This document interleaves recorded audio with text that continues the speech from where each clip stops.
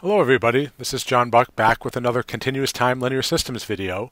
In this video I'm going to show you how to analyze a second order system by putting it into standard form, figure out whether it's overdamped or underdamped, what the damping parameter is, what the natural frequency is, and then sketch a Bode plot approximation to the frequency response magnitude for this system.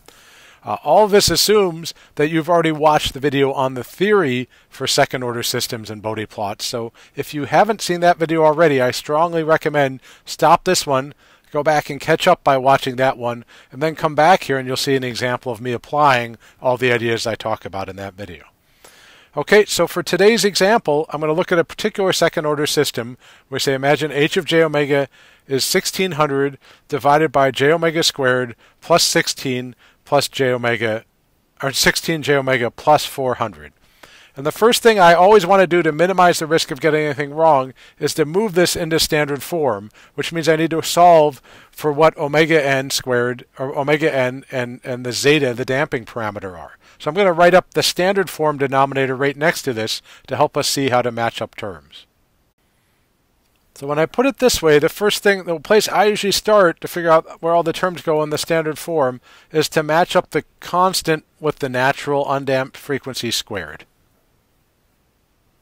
Right, so we know for this example that omega n squared is 400, so if I take the square root of both sides, I get that omega n equals 20. So the natural undamped factor for this system is 20 radians per second. And now I can go and solve in the center term, the j omega term, to get the zeta coefficient, because now that I know omega n, I can set these equal. And when I do that, so I'm going to match this constant to the 2 zeta omega n over here and say, well, those two must be equal, so let me solve that for zeta since I know omega n now. And so I have that 2 zeta n omega n is 16, and now I'm going to plug in my omega n from that I just solved for. When I do that, I get that my zeta is 16/40ths, right, when I solve for zeta, or 2/5. So my damping factor for this one is 2/5, which, comparing to our cutoffs from the last one, is less than 1 over root 2. So this is an underdamped system where we expect to have a resonant peak on it. And then the last thing I need to deal with up here is the numerator, where I've got to say, well, to get things in standard form, I want to say there might be some gain A here that's part of this. So let me solve for those two. Right, and now I'll plug in, I say, well, I saw already omega n is 20, so omega n squared is 400. So I've got A times 400 is 1600. So this system has a gain of 4 in front of it. Right, so I can think of this as 4 times a standard form one like I analyzed last time. So this will just add a little additional gain in dB. The other important thing is time to note here, as I should have called this out a little more, is that because zeta is less than 1, right, 2/5 is 0.4, this tells me the system is underdamped. So the impulse response will oscillate back and forth, and the right, and the frequency response will have a peak in it around omega n.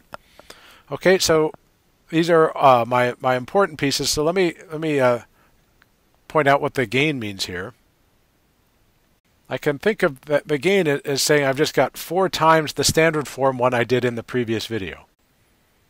Right, so I can write it this way, where I've got a gain of 4 times this is the same one I did in the previous video, which is the low pass filter version for the second order filter. Right, as omega gets small, I just get a constant with a gain of 1.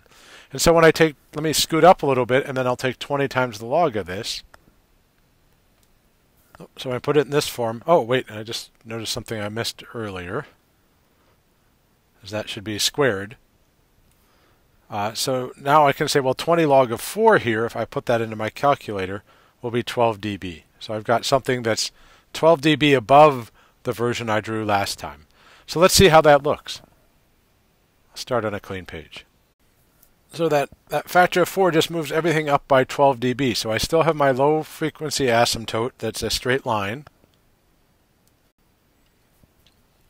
But now it's starting at 12 dB. And then I have a high frequency thing that rolls off at 40 dB per decade. And the crossover between these two happens at omega n, which we already saw is 20 on my, I should have labeled this as my log omega axis, and on the left side here I have my 20 log magnitude 8.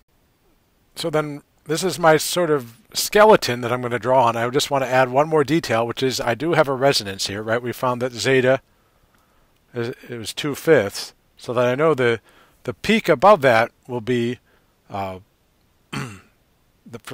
before not counting the 12 dB, the peak would be at 1 over 2 zeta times 1 minus zeta squared. So I got to get my calculator out and plug in for that. So when I plug in zeta equals 2/5 and solve all this, I get 1 over 0.733, or about 1.36, which says it's about 2.7 dB above the intersection, right? This is for the standard form, assuming I have 0 dB, and then the gain added 4 dB. So this says I'd start from about a decade below and go to about a decade above. Oh, wrong place. Hang on just a sec. And so this one is not an especially strong peak, but it would be not, 2.5, about 2.7 dB above the line here. And so, that's a sort of broad peak that would look like this. So I'd start with the straight line, have it, well, that's not a very good straight line. But I'd start with this straight line shown in green, go up onto the white curve starting at about 2, have a gentle peak. Again, this is a rough sketch to give you an idea, but it says, well, it'll go from 12 up to about 14.5 dB before it comes back down to join the minus 40 dB per decade line by about 200. And the peak, again, will be around 20 here. It would actually be a bit less in this case, but when we're showing on the log scale here, it's not that precise to fill it in. Okay, so that gives you an example of how we can go through starting from the equation, get it into standard form, match parameters to solve for the natural frequency first, and then for zeta, the damping ratio. Based on the damping ratio, work out if it's underdamped or overdamped. In this case, it was underdamped. And in fact, it was significantly underdamped in the sense that zeta was less than 1 over root 2. So I'm going to have a resonant peak in my frequency response. I also had to take care of the extra gain in the numerator to get it into standard form. But once I did that, I found that the whole curve just moves up 12 dB because of that factor of 4. Okay, so that's all for this time. There's a good overview of magnitudes for second order systems, and I will see you next time.